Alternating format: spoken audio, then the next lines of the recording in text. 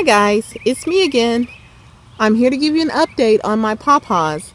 I'd like to focus on two things today. First, developing fruits. Second, possible disease. So my fruits are developing quite nicely. I want to look at some of the best specimens of developing fruit. So the fruits on this tree are about, I'd say, 1.5 to 2 inches long. Thickness, maybe 1/2 inch thick. And these are some of the biggest fruits on this particular tree. So this tree here is one of the trees from Hertz. This is the first year this tree has made fruit. And do you notice the difference in the size of these pawpaws as compared to my other ones? Yes, they're about the same in length, but the thickness of these pawpaws is greatly different. So these are fruits from one of my Gurneys seedling trees. These fruits tend to be much smaller than the others. Notice they're only about 1 inch long. So this is my second Gurneys seedling tree. And this tree did not fruit much at all. This one does not seem to be the best fruiter in the world. Something else I want to mention is possible disease. This is my distressed tree that I've been talking about. And I cut the top off of it because it was having a hard time growing. And there was definitely a difference in the wood that was actually healthy, which was white, and the wood that was not healthy, which had turned black. Well, apparently there is a vascular disease that somehow affects pawpaws. I don't really know much about this. I'll leave a link down below. This disease will cause decline of your pawpaw trees. One thing I read is that sometimes you have the stems turning black or blue. This one definitely turned black. But I'll be honest, now that I read that, I had that issue with another tree where a limb, I just thought it was a dead limb, so I cut it off. But the limb did have a bluish hue to it. This tree here is actually the tree that had some blue wood on it. It was blue and black, and I just cut it off. And this occurred when this tree... right here is where the limb that had turned black and blue used to be.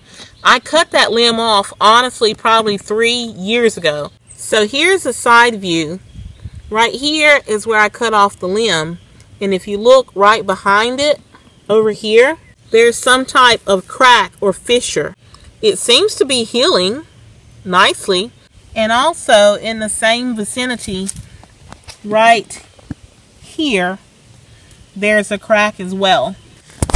I want to show you another tree that has the same issue. The issue is not that the limb turned black and blue. I pruned this limb right here because it was too low to the ground. And right here where I pruned it, you can see this fissure or this lesion open. It seems that when you prune pawpaws, they're very sensitive and susceptible to damage of their vascular system. They say one of the signs is like, they call it canker, like a kind of a weirdness, if you will, in the bark. Well, if I go and look at my trees, and I'm not saying that they're diseased, but I'm saying that I probably need to keep an eye out. So in summary, there is possible disease in pawpaw trees. However, my theory is that the bluish-black stem decay might be caused because of stress. When we transplant pawpaws, they're under stress. When we graft pawpaws, they're under stress. When we put them in our yards outside of their native woodland habitat, they're under stress. So we just need to be mindful of the needs of the pawpaw. Make sure that they are being plenty hydrated. When they're young and small, we need to make sure that they're shaded, and we need to make sure we're fertilizing them and pretty well using best practices. Also, when we prune our pawpaws, we need to make sure that we are cleaning our tools just in case there is a disease that we're not spreading it. In the report that I read, it did say that they did not encounter a pathogen. So again, this may just be a response to stress. I'll keep you updated, and thank you for watching. Bye-bye.